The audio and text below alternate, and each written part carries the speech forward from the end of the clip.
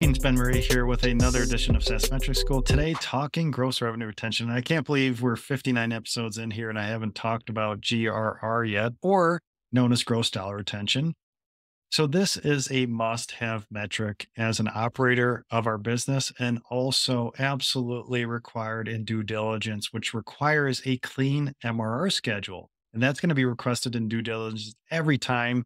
And in the show notes, I've got a link to a lesson and templates that will show you how to create your MRR schedule, which then you can feed into my retention template, which is like magic to create your gross revenue retention number.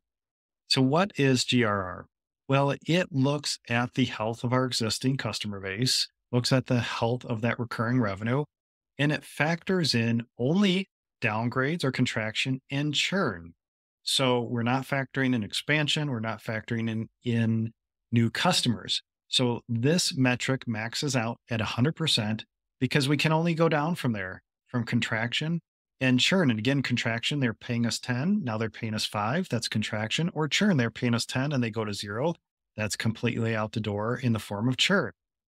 So when we calculate gross revenue retention, those are the two inputs. Plus, we have our existing MRR base. And there are lots of ways to calculate retention on an aggregate basis, on a cohort basis. I cover that in other lessons or episodes of SaaS Metrics School.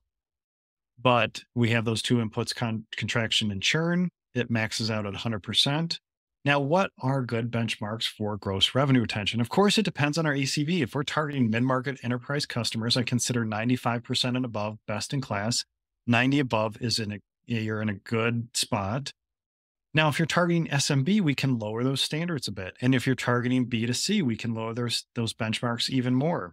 So maybe if you're in the, targeting SMB customers, maybe around 85 to 90%. If we're targeting B2C and say we've got an app truly to the consumers, gross revenue retention numbers can be good in the range of 70 to 80%. Now I'm still trying to figure out good benchmarks for B2C. But of course, for B2B, check out benchmarkit.ai for the latest SaaS metrics benchmarks. But again, if you're targeting mid-market enterprise, I consider 95% and above best in class for gross revenue retention. So this is a must-have metric. It's in pillar 2 of my SaaS metrics framework. Of course, pillar 1 is acquiring customers.